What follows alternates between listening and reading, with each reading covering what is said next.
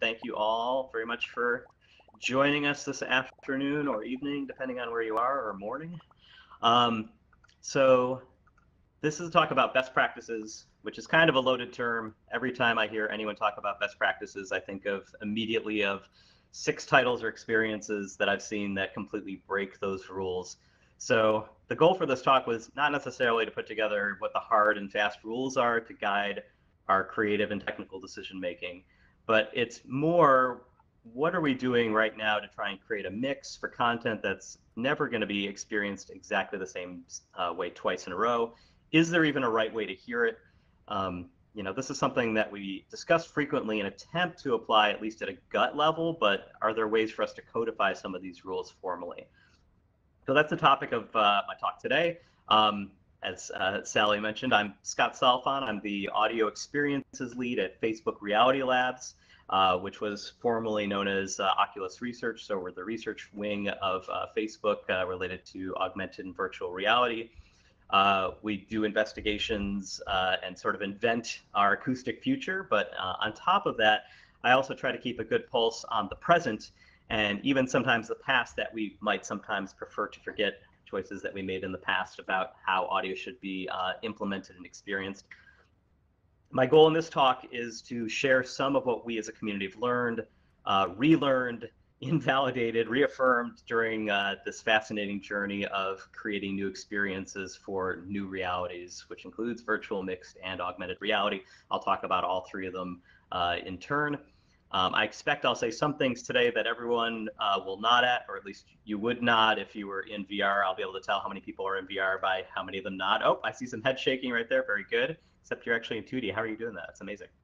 That's right click, I guess.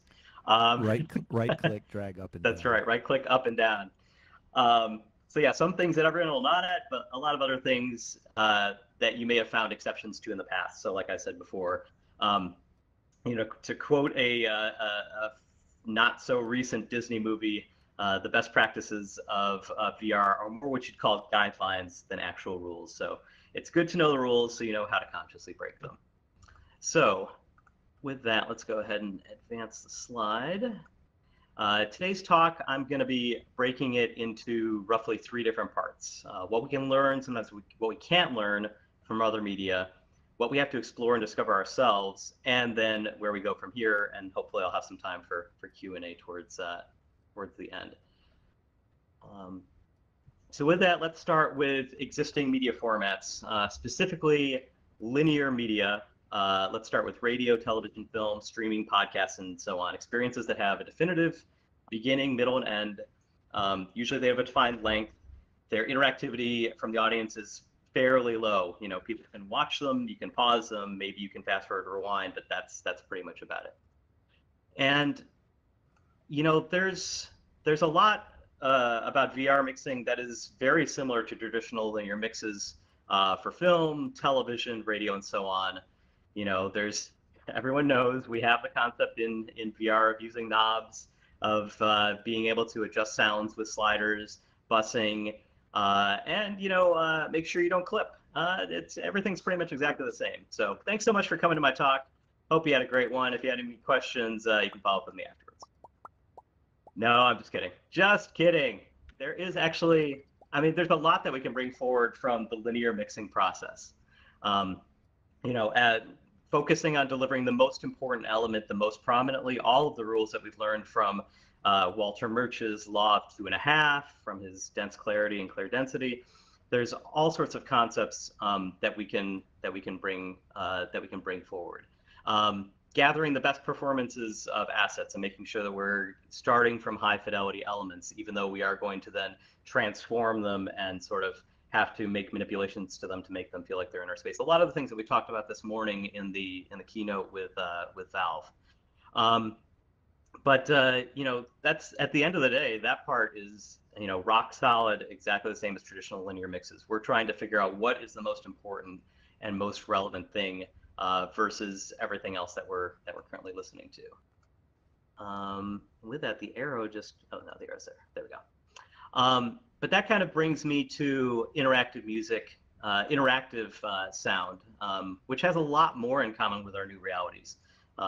Everything is going to be just in time. You have an experiencer perspective that's often driving interest and priorities, and we see a lot of other concepts in developing our mixing best practices that are very similar. So with that, everyone here has probably seen some variant of this. Hopefully not this one in particular, because this is a really old GUI image. But VR mixing is, in a lot of ways, very much like game mixing. It's a just-in-time performance. We're using the same sorts of concepts of parameters, randomization, etc.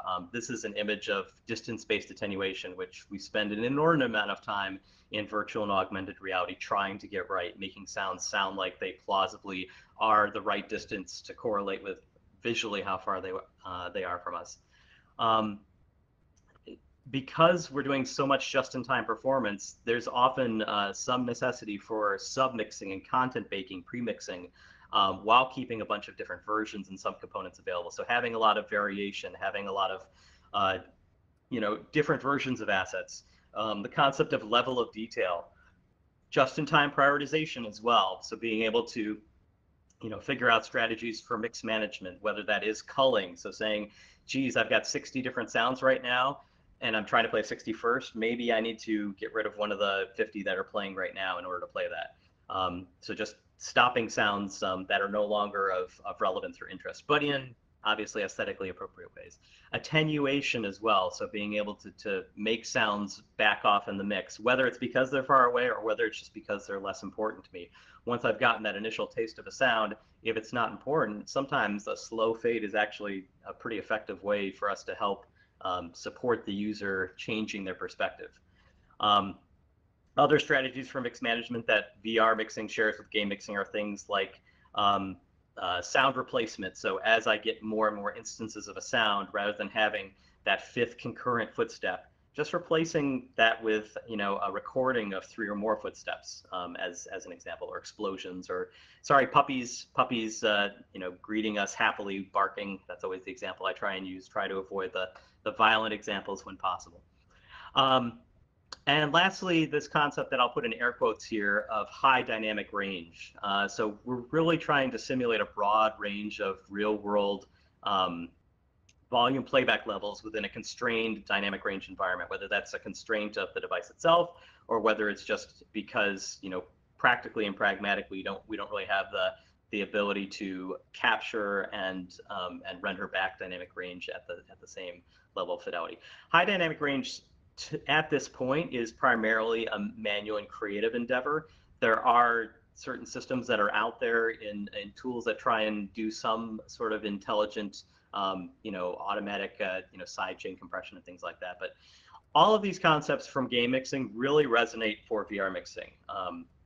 Like I said before, everything's just in time. We're reprioritizing based on the context and the experiencer behavior. That's something else I didn't even talk about, but the person is the camera. They are the director. They are kind of, we can sort of hint to them as to where we would like for them to attend, but they're looking where they want to look and they're doing what they want to do. And like I said before, everyone in VR knows and loves, or is that hate, the dreaded attenuation curve that allows them to control how sounds behave with proximity.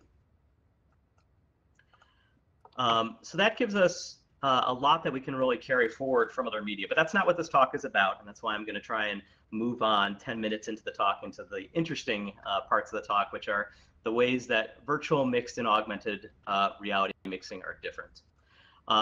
So I'm going to break the rest of this talk down into, I believe it's 5 sections. This slide used to build out, and I could tell ahead of time, but I had to stamp it out as separate slides per instance here. So we're going to start with the rendering pipeline, so how we actually process and play back sound. Then I'm going to go into the mix process, which for anyone looking at the current state of VR mixing from the outside, they would say that's totally crazy. You're mixing without even being able to see your mixing board. That's nuts, but I'll talk about that in a little bit more detail.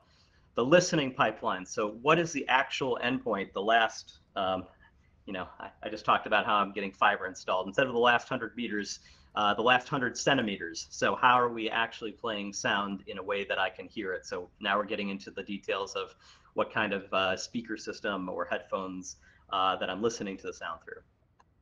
Next, the listener or listeners themselves, because sometimes in these experiences they are shared and sometimes they're shared locally. But having an active listener is something else that, like I said before, is kind of a bit different than even interactive game mixing. And then last but not least, mixing with the real world. Whether we like it or not, people are listening to these sounds, not always in pristine environments. For example, having a jackhammer going outside that hopefully you guys haven't heard. It actually went off once, but I was able to cup the microphone, and hopefully it didn't bother you guys. But certainly for VR, but especially as we get into mixed and augmented reality, how do you make sounds that coherently complement the real world rather than just trying to replace it? So that's what this the remainder of this talk is going to be. So let's get into the rendering pipeline first. So one of the big differences from virtual and from games and from linear media that came before it is the fact that most sounds are spatialized. Yes, linear and film mixes have the notion of sound objects and positions with Dolby Atmos and Windows Sonic and lots of other solutions, but they're generally at least supported by channel-based beds. In VR, MR, AR, channel-based beds often don't exist, or, I mean, there's certainly ongoing debates about whether it makes sense to leverage a channel-based mix, and there are techniques that blur these lines a bit. For example, there's a technique that's frequently used in some Oculus titles of a 4-point compass system. So you have music that you position in quad around the listener. The music rotates with the experiencer while staying at a fixed distance. I'm doing all these amazing hand gestures right now, and none of them are translating. It's making me very sad. But these channels are still being spatialized. Having content that is not spatialized in some manner, like headlock stereo music, is somewhat equivalent to wearing headphones while walking out in the city. You're having sounds that feel like they're attached to your head. It adds a layer of abstraction that can break the immersion of virtual reality. So again, there are certainly scenarios that break this rule. I'd encourage you to talk with me after this lecture about your own best practices. But point source spatialization is kind of one of the beginnings of where a lot of sound implementation actually lives in the space of virtual mixed and augmented reality. So you can see I've got a whole bunch of little green dots around me, and I was even able to hide one a little bit behind me, but sort of showing that we kind of have a bunch of sound sources that are being rendered around us. So that's one of the differences in the rendering pipeline. There's another strategy for spatialization, which is to use technologies like ambisonics. So to get more virtual sound scene spatialization, or for people coming from games, sort of the audio equivalent of a skybox or having an immersive shell of sound. Strengths and weaknesses of this technique, ambisonic effectively gives you some pre-filtering for first order ambisonics, some risk of smeared or loss of directionality, which can be completely fine for on-the-rails experiences.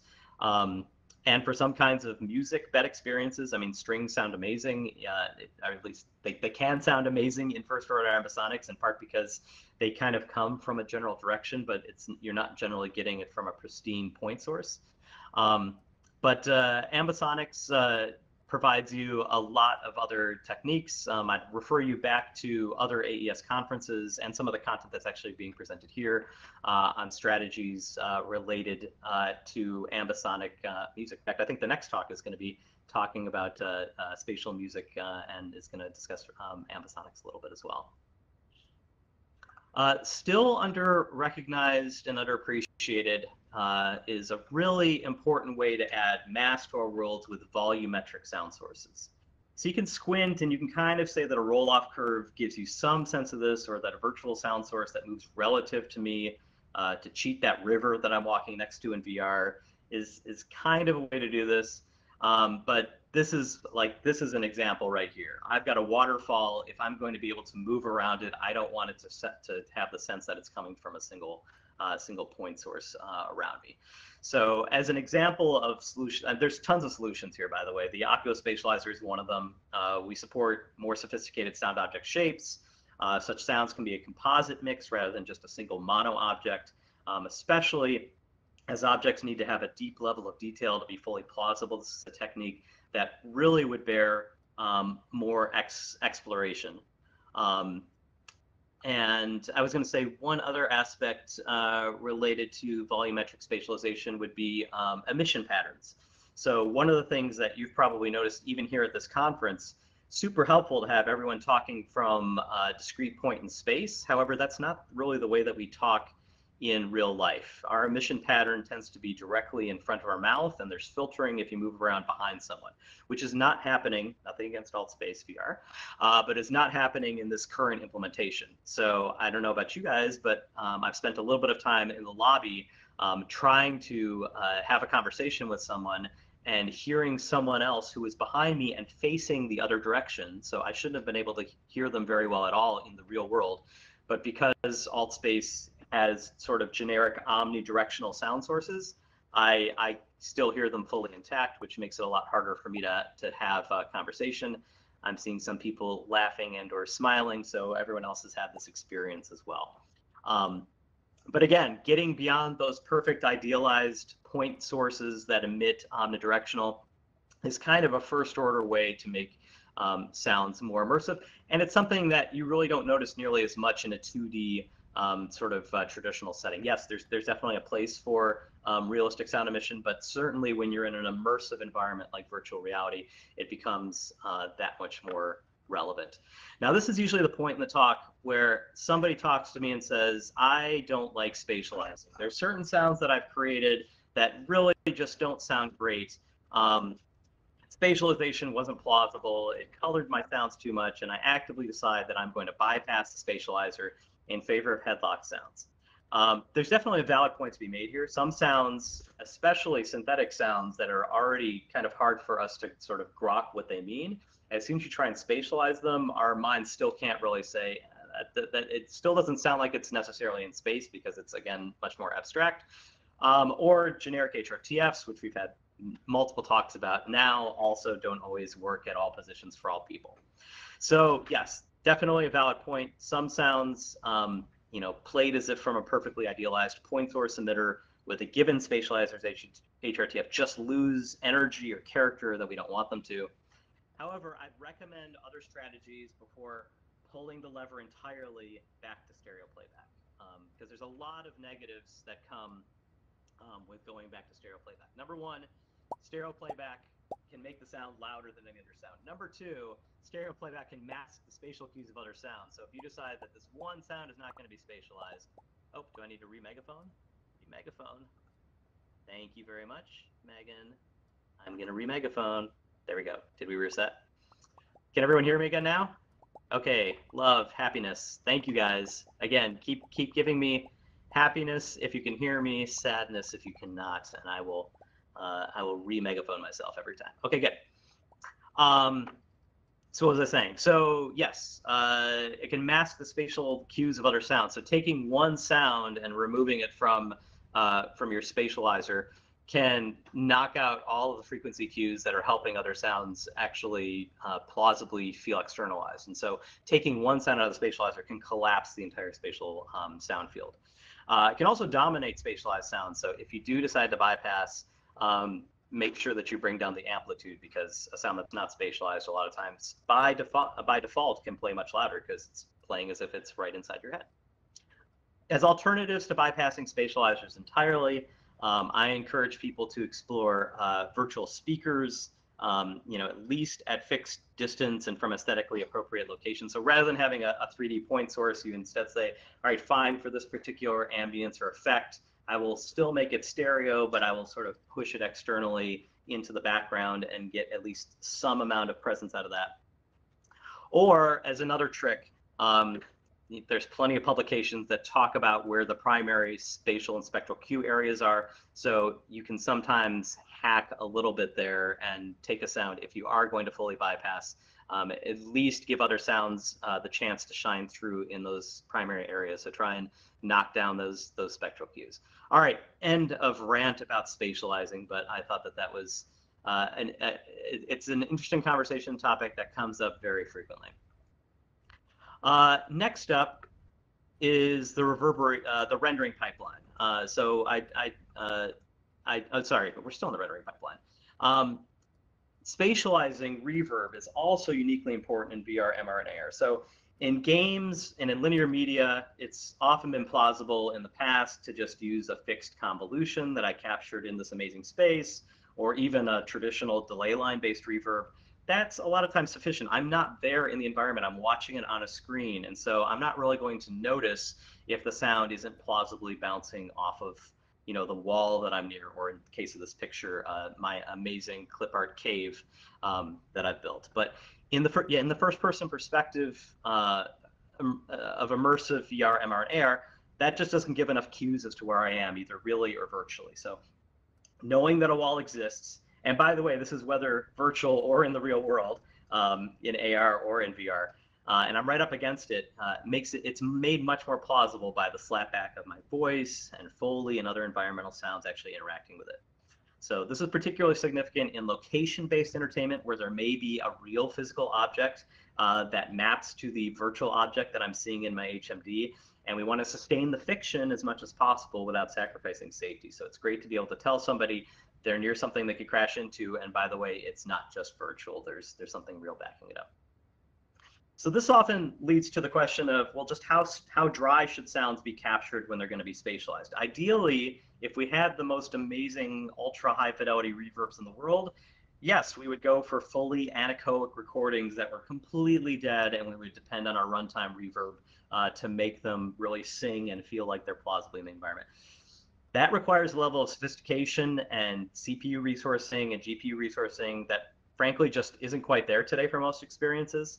So a best practice that I've found, and again, this is in surveying lots of other games. This is not my own perspective, by the way. I survey and talk with a lot of people who have built experiences for Oculus Rift and Quest, for location-based experiences that have used our platforms, and just surveying and talking with people across the industry. So if your perspectives differ, please come talk to me afterwards, and the next version of this talk will include your perspectives as well. But anyway, as a best practice, most of the people that I've talked to say a small amount of gentle sound warming is still helpful. That said, just remember that those baked-in reverb cues are going to emanate from the perceptual position of the sound itself, not the environment. So try to be pretty conservative. Like if there's an echo that comes from where my voice is, that is going to be a little bit of cognitive dissonance with reality. So, I mean, a lot of this really sort of echoes the history of, interactive scene lighting from early days where lighting was just baked into the textures, to now actually needing to remove all lighting and geometry detail in order to get the proper response and the proper simulation. So lots of correlation there. Let's get into what I think is one of the more interesting parts of the talk, which is the actual mixing process. So I talked about this a little bit at the top, but one of the weirder challenges of the workflow to mixing in VR is that you can't see your mixing controls while you're mixing, while you're wearing the head-mounted display. Or if you take it off to mix, then you can't see the rendered visual objects. So especially in an experience where audio correlates to scale and believability is so significant and so important, I really wanted to explore and enumerate the strategies that people are using to couple visuals with audio where possible, or to work around it where we can't. So there's a lot of different strategies here. The logistics of your own project and your own past experience will dictate the one or ones that work best for you. But every time I've shown this list to people, everyone's like, "Oh, I'd never thought of that one." So I've found that it's pretty useful. Let's start with the very first one, which is co-pilot mixing. And by the way, if people want to throw up hearts if they've done any of these as I talk about them, please do. Co-pilot is where we have two people in the room. One person is wearing the device, and they sort of they view and listen to the mix in the HMD, and then they explain to another sound designer what they want changed. So first steps, which is the initial out-of-box experience that you get on the Quest and the Rift S, use this technique pretty extensively, especially as they were trying to figure out compression settings and some of the EQ. Next up, we've got, let's see what the next one is the single player version of that, which is diarized mixing. So that's me and a cassette player because I'm working alone because maybe there's a pandemic or something. And so I'm actually making a recording, probably not actually on a cassette deck, but I'm doing some sort of diarized mixing and sort of noting where the mix is or isn't working for me. So the next time I take off the HMD, I'm able to batch up some of the processing that I want to do. I'm seeing some parts from the back of the room, so some people are using this strategy. The challenge for me with this particular strategy is remembering what the heck I meant when I said something. So even 15 minutes later, I'm like, I have no idea what I was talking about at that point. So make sure that you develop a language or some way to sort of annotate your diarized mixing. That's kind of one of the big challenges there. Next up is externalized mixing. So externalized mixing is where we step away from the HMD. We can only spend so many hours a day in that space. And so giving us some time in some real space to work in is super helpful, getting our ears away from the device a little bit. So rather than wearing an HMD, we actually push it onto a nearby screen, and then we push the audio away from our head and onto some farther field speakers. Some people I've spoken to use a quad or a 5.1 setup. Other people have invested in some of the systems that support height channels like Dolby Atmos. Pros and cons to trying to fit this sort of mix back into headphones once we get there. But you know, the spatialization, the proximity are inevitably going to be different, but it's definitely a good starting point. For Oculus Quest first-party experiences, I talked about the quad music bed strategy that we use of taking music and putting it at the various compass row around me.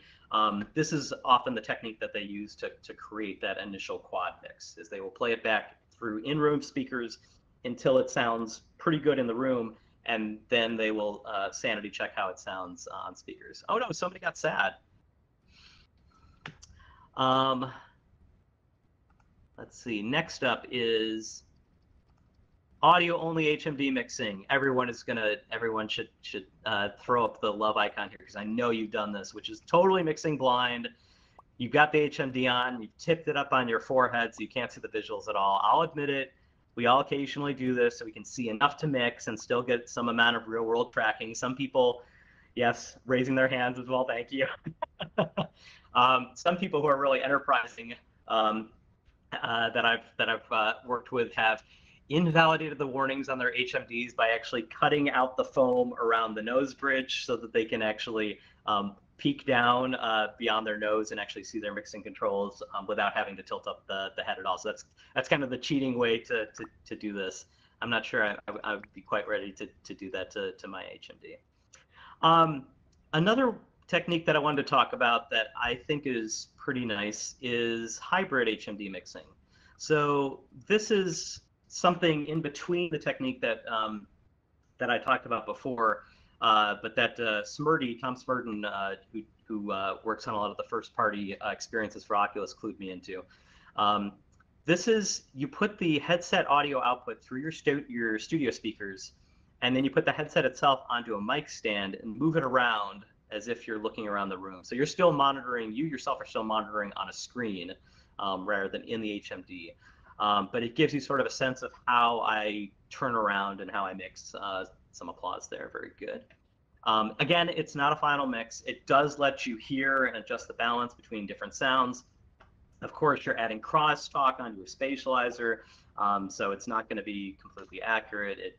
You have to sort of trust and know that you're going to have to go back into the HMD, but it keeps your ears and your brain sane. So again, this is another good strategy.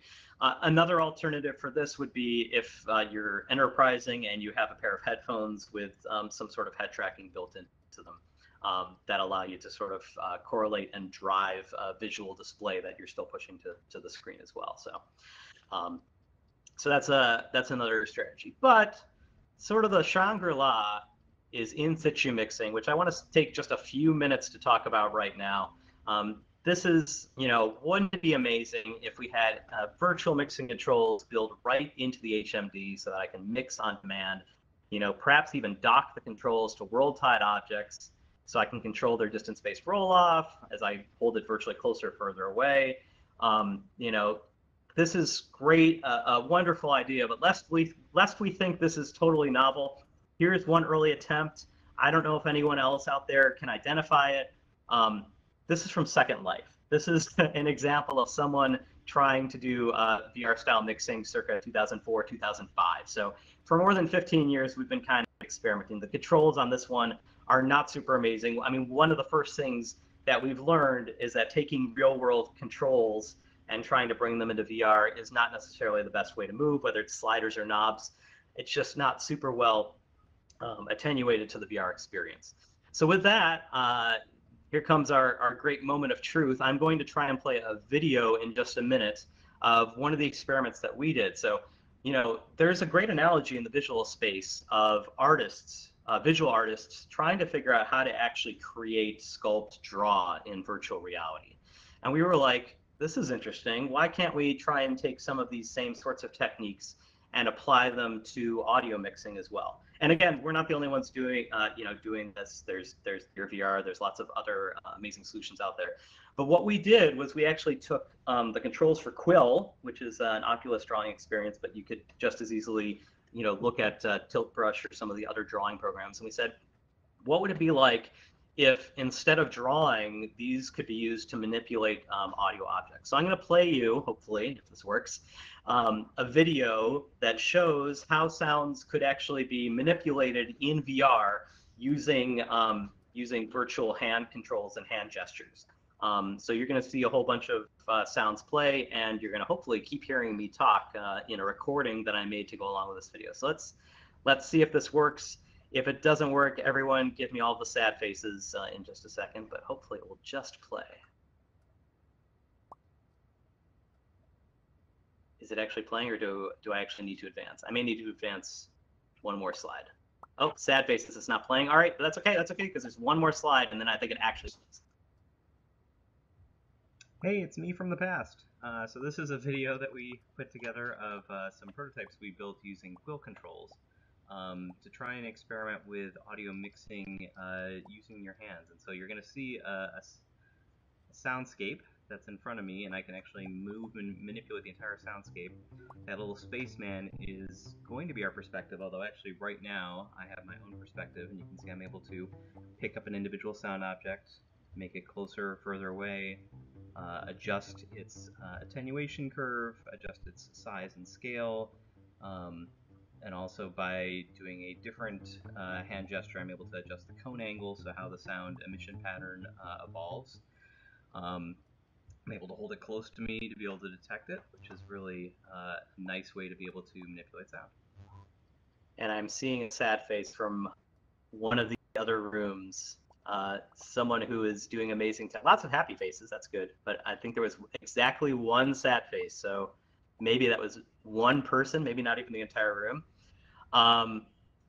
Lawrence, do we have a way to try and debug for the one person? Otherwise, I can certainly talk through it and narrate it again, but what do you want to do? I have a suggestion, because it's a nice short video, and since you let it play to the end, you could simply retreat to the previous slide, and then so now we're queued up to play the video again. Of course, the question is now, what might we do so that it would actually work for whomever it didn't work, and I'm not so sure about that. Morgan, any ideas? We could reset that space, or I'm not sure how much of a problem this is. I'm not getting a response, so I'm not sure, because I'm in one of the cloned rooms. Oh yeah, go ahead and reset. Okay. Well, let me first it's so weird because we're these multiple instances. I don't know if, all right, let's try it. We're going to reset the rooms. Morgan, if you got somebody in room, I'm in 975. I'm going to reset this room, and let's see if that helps. Give me a second, and then whoever, if there's somebody in the other two rooms, just go ahead and reset them. And then Scott, you'll have to come back on air and amplify again. So give us a second.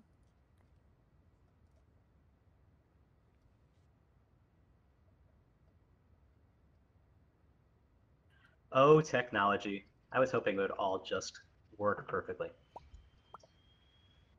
But like I said, for most of the people in the room, it did work well, which was good to see.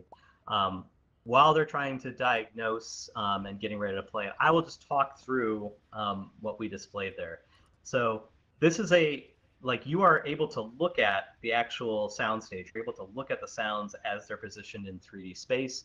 You're able to look at your wrist and use your wrist to have transport controls. So there's play and stop controls that are on your wrist. You're able to pick up an individual sound source and move it around and move it closer to you. And based on which combination of buttons you had toggled, you could adjust the cone, you could adjust the distance-based attenuation. And it's a really interesting and intuitive way to take sound sources and be able to mix them, again, without having to pull off your HMD.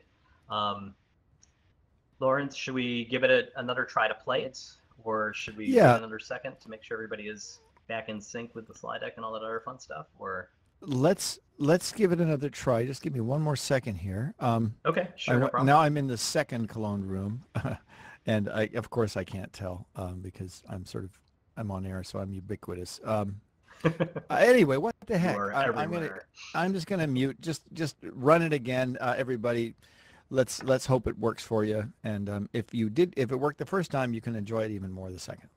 Yes, fingers crossed. Otherwise, I believe the YouTube version of it did grab it, so you will be able to watch some version of it later on. But let's go and action.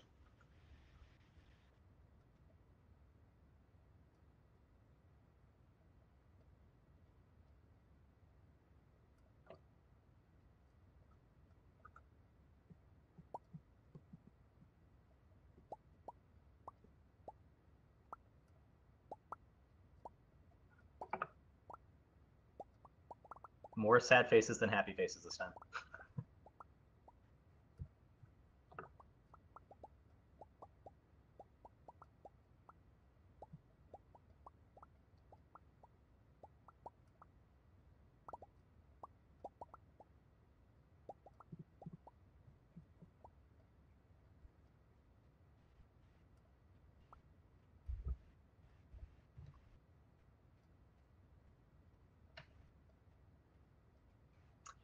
So the sad faces were again in a room that I'm not in right now, so I did not get to see them. But lots of love from this room. Thank you guys for the love. I appreciate that.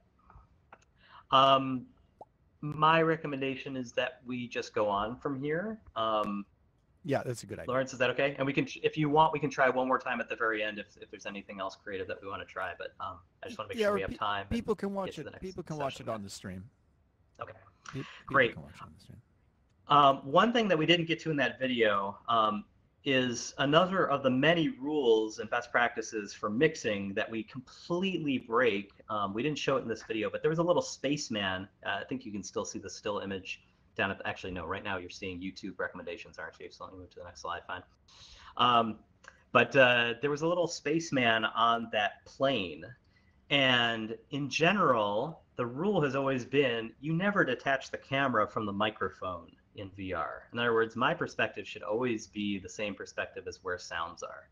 And this is one of the things that we actually decided was a rule we wanted to break. And so one of the controls that I didn't show you is you can actually tap that spaceman, and that sets the microphone to be at their position. So now you're in an externalized view, being able to hear the sound at that spaceman's perspective. Sorry, space person. Why am I saying spaceman? So this gives us the the ability to sort of externalize and move the sound field without me having to be in it, and sort of have this omniscient perspective over the top or underneath, and still be able to hear how it sounds to someone sitting in the space. So that was something else that we found was really powerful that we put together. That gets me to another of the challenges of mixing, which is moving while mixing. One of the biggest curveballs for mixing for personal immersive experiences is that, you don't stand still.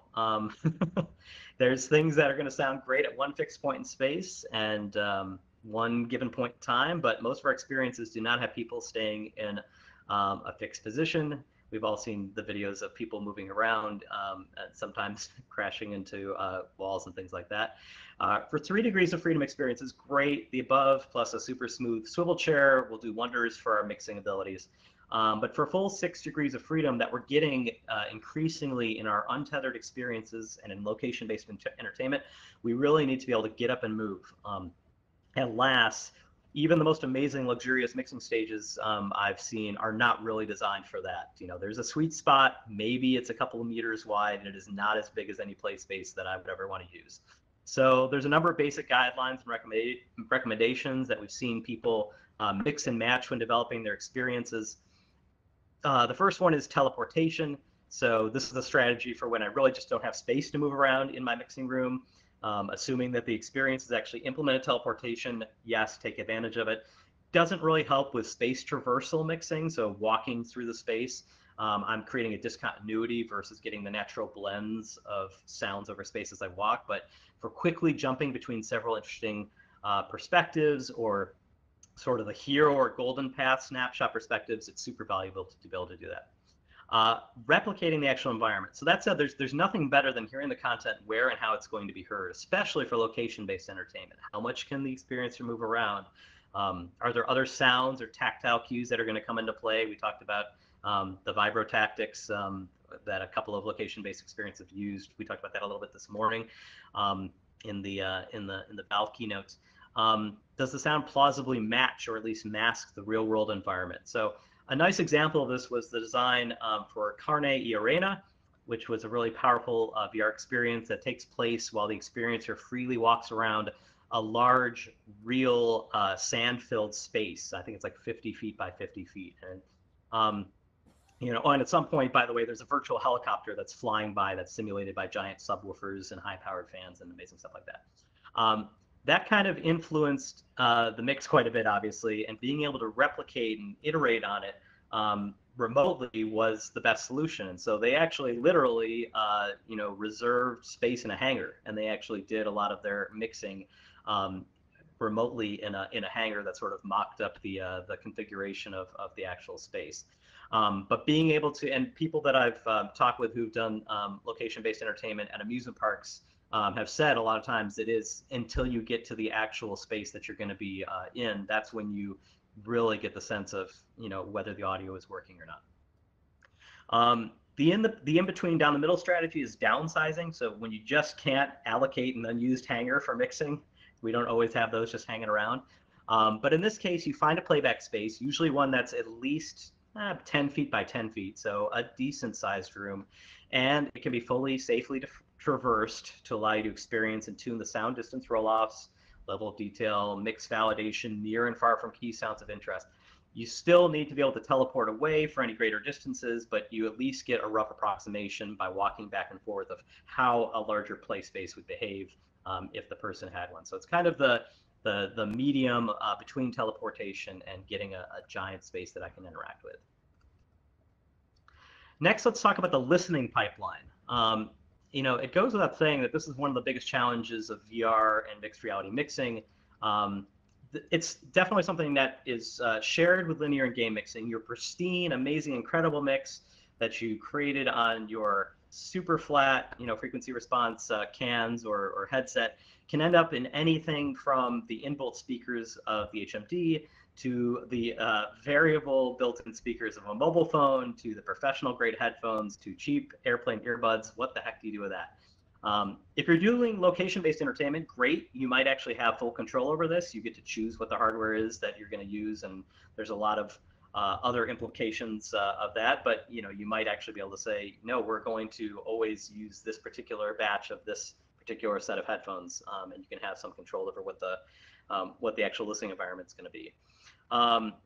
But for consumer experiences, the best solution today is often either lowest common denominator or multiple mixes. So on the plus side, many devices do allow you to detect whether or not the headphone jack is in use, and a lot of them actually do present a slightly different mix based on whether it's headphones where they try to be as flat as possible versus inbuilt speakers where they obviously try and do tuning to make sure that the sound mostly gets to you and as flat as possible from further away.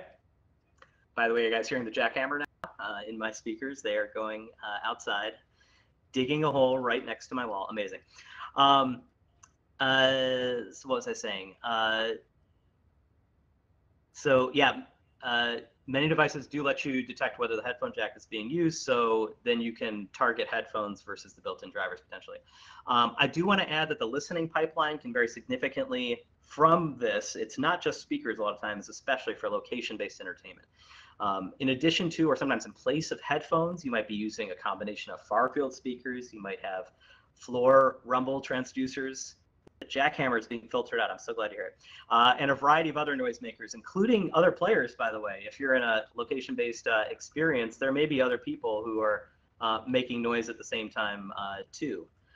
You might be able to roughly approximate this mix in the studio through similar combinations of speakers and headsets, but practically this means there's effectively yet another mixing stage to go through to validate your mix on once you get out of the studio and into the final listening environment. So this is what I talked about as well before for LBE, is just getting into the actual space and hearing how it's going to actually be heard by people who are going to be experiencing it.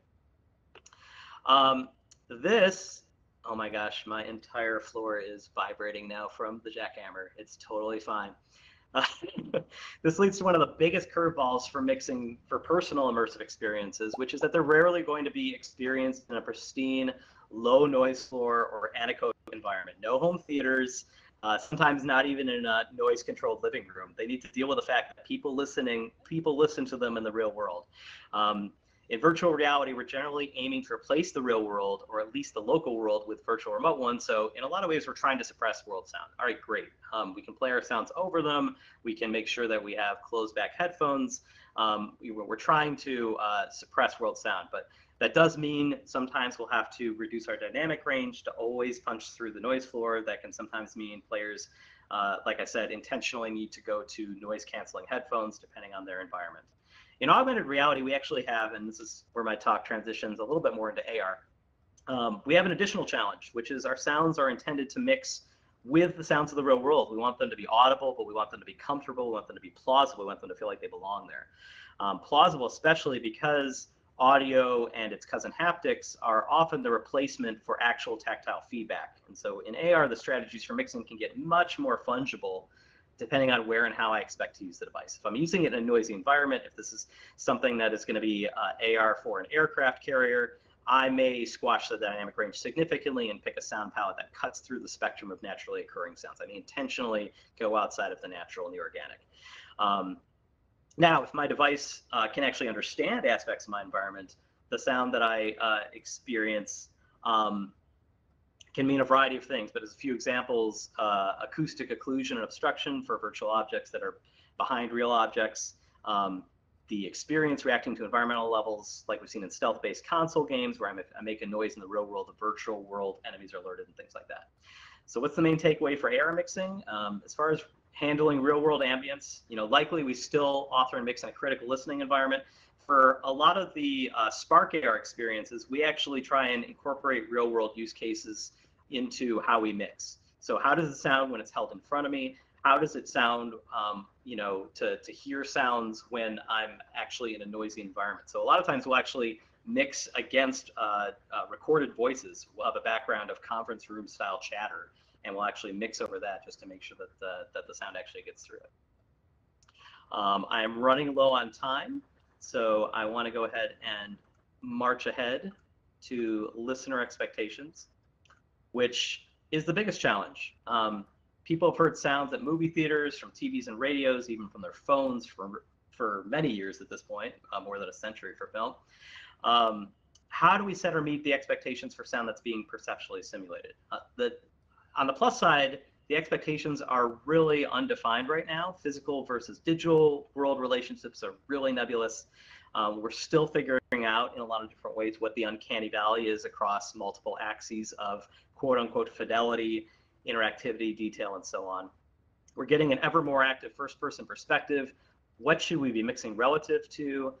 The first person is actually an active participant, so how should we mix our playback if we expect them to be engaging in the acoustic environment? So if they're going to be talking to others in the room or to an assistant, we want to make sure there's enough acoustic room so that they can actually talk without having to feel like they're yelling over our audio experiences. We want to be able to get out of the way, and that's one of the other things that Spark has spent a lot of time tuning for our phone and for our portal-based experiences. And level of detail, significantly more than games and traditional media, because people literally stick their heads next to or into a sound volume. What the heck do you do then? Carne Arena actually had a really interesting strategy for this, because it was real people that you could actually see, and if you stuck your head into them, or if you positioned yourself so they walked through you, you could actually sort of you had this experience of seeing inside of them, and it was like a simulation of their heart beating, and so you could see how stressed out they were, which very powerful, very unique, very different, but sort of an amazing kind of way to have, again, audio as this immersive component that sort of, added to the emotional resonance of the experience. For Oculus, we developed a toy box, which was a bunch of sound objects that you could pick up and sort of shake or rattle or play with in the near field. That was how we sort of demonstrated our initial near field HRTF simulation. And we realized that just a basic sound with random pitch and volume is definitely not enough to sell the experience. It came off as false. So we have a lot of significant level of detail and randomization. We have a physics engine integration that lets us model hits, slides, rolls, a large matrix of practical recordings. So I'm going to close with the best practices so far, which I think I've already kind of said, but I want to sort of wrap up pretty quickly. From other media, we have plenty of best practices that we can bring forward. So critical listening and mixing in a high quality environment, still important.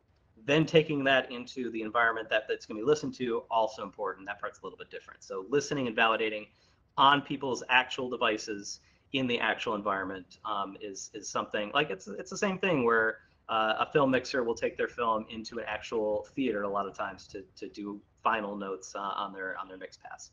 And then everything that we've learned about storytelling, that is obviously completely still valid for virtual mixed and augmented reality. No talk about best practices would be complete without some reference to playback levels and having well-defined ones. LUFS is a standard that's being used in film and games, so it's useful to capture it here. It's kind of interesting because VR devices in particular and AR devices a lot of times have a volume control knob right on them, so LUFS loses a little bit of meaning if I can crank up the volume, but assuming that people use the boot sound or built-in shell noises as a way to set a fairly comfortable listening level, this is the guidance that we've basically shared with all of our games for the Oculus Rift and for the Quest, of setting a level of -18 LUFS. We expose that as a super easy to access meter in the Oculus Spatializer.